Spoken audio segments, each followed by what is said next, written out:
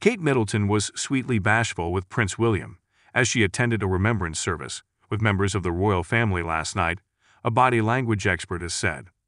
The Princess of Wales, 41, paid a poignant tribute to the late Queen as she attended the Festival of Remembrance at London's Royal Albert Hall on Saturday night. The event saw an emotional King Charles unveil life-sized bronze statues of his late parents, Queen Elizabeth II and Prince Philip, commemorating their dedication to the Royal Albert Hall.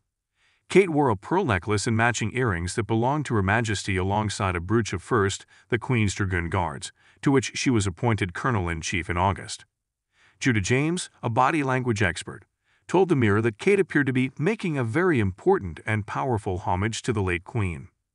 She said, "The pearls don't look like Kate's usual personal style, but they are the ones worn by the late Queen as a signature statement piece that is immediately associated with her."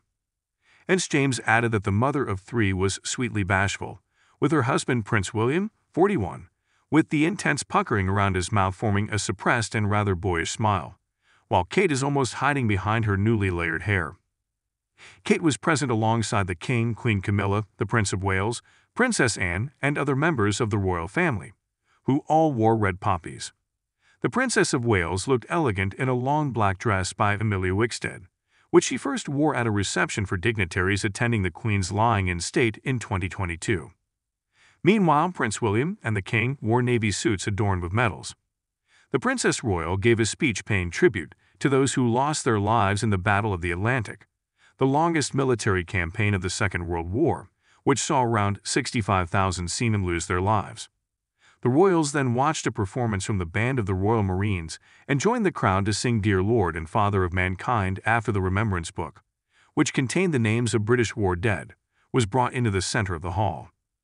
This was followed by a performance from 14-year-old opera sensation Malachi Bayo, who sang the Latin hymn Pi Jesu.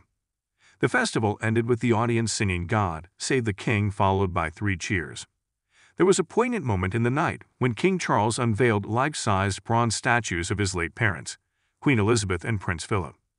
The statues, created by artist Poppy Field, complete the building by filling the niches of its north porch, which have been empty since 1871, and its south porch, added in 2003.